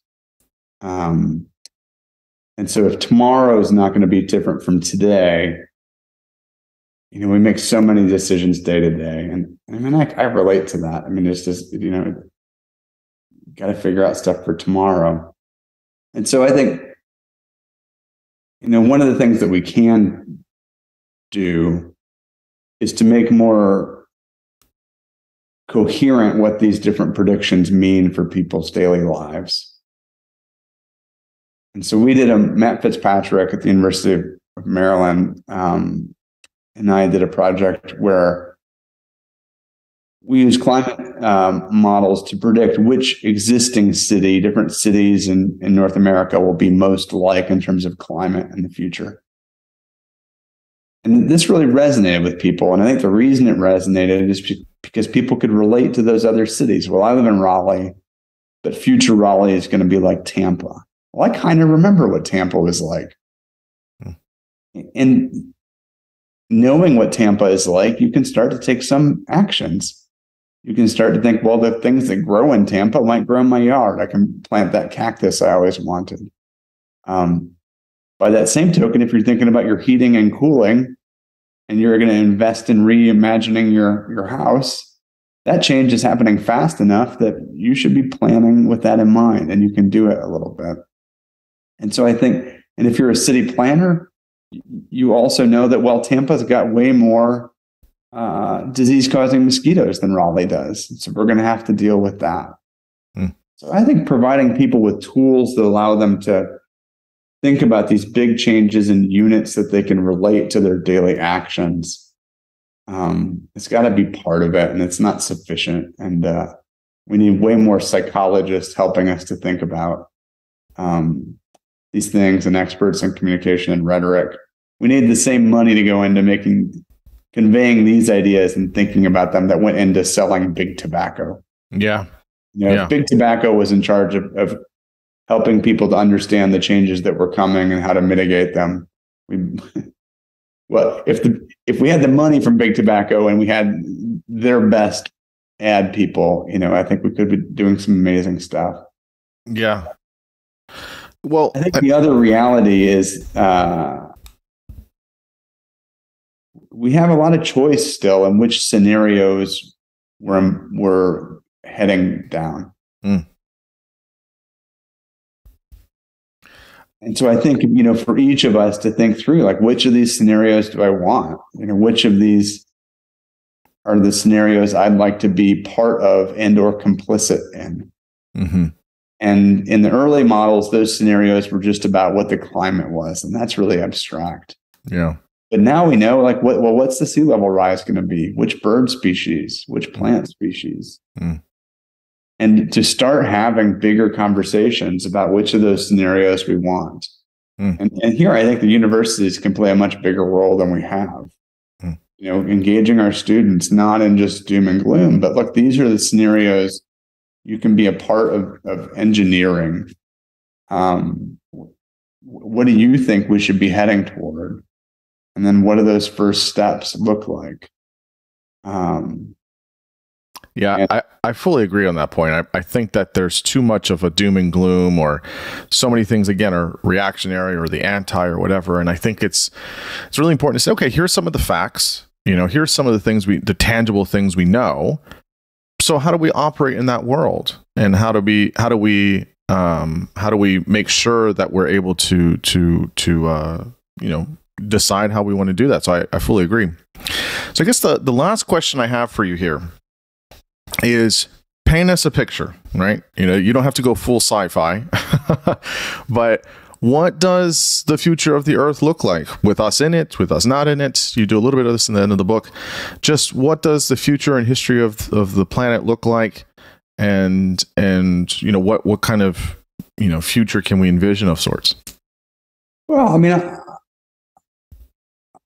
I've already talked a little bit about. So I'll start with the long future. So at some point, humans go extinct and evolution continues. And so it's really interesting to think about which species evolve, what can we predict, what can we not predict. And I'll point people to the book for that one. And so I'll turn instead to the slightly more immediate and more hopeful. And imagine we were to create cities where the buildings themselves were photosynthetic. They were made of self-healing concretes that relied on microbes to make them. That the buildings were covered with living ecosystems, with species that we found to be beautiful and that benefited us. That we're on 100% renewable energy. We have negative emissions. And we are surrounded by microbe species that help to keep your immune systems happy. And we're seeing unfold all around us the evolution of other species in which we find joy and benefit. We know enough to embark on that future. Now, would it be tricky? Are there all sorts of things we have to measure we haven't measured yet? Certainly. But that's not a future that's impossible, even in the relatively near future. On the other hand, I mean, I could just leave us there. Right? So we can do amazing things in that landscape. That landscape sits in contrast to our default scenario, where we have largely gray cities, where the species that are evolving are species that evolve despite us, that eat of us, where the species that we've brought along on our inadvertent arc are largely species that are to our detriment. And we've replaced natural ecosystems with engineered versions that don't carry out the services we need in the fullness that the wild versions once did. And I think that's our default scenario, is something along those lines. But we're at a moment in history when we maintain the ability to imagine far more interesting futures. But to do it, we need ecologists and evolutionary biologists talking to engineers, to architects, to speculative fiction writers, to sociologists. We need a holistic coming together around which future we want and how we use all of our best and brightest to carry off that kind of future. And I think for me, the great hope there is we don't have to do it globally all at once. Mm-hmm. We imagine our first most beautiful city. Other people will build their second most beautiful city very quickly. Yeah. No, I absolutely agree with that.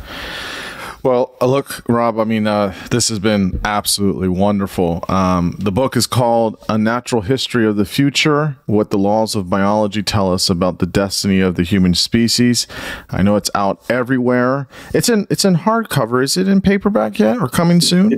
Paperback's coming soon, and I should know the date, but it's soon. Okay, that's great. Everyone should definitely pick it up. And where can people find you, whether on social media or your website or online or anything like that? My website's just Rob Dunn Lab. If you type that in, you'll get it. And my current role is I'm a senior vice provost of university interdisciplinary programs at NC State. And so part of my job is to figure out how we, as a university, do some of these things that I keep saying society at large should do. So check back and see if I axe where my mouth is. That's great. Well, look, again, I mean, this was such a thought-provoking, really, really enriching, and just fabulous conversation. I was really deeply rewarded by it, and I really thank you for coming on and talking with me for a couple hours and for the work you do. So just a big thanks for that.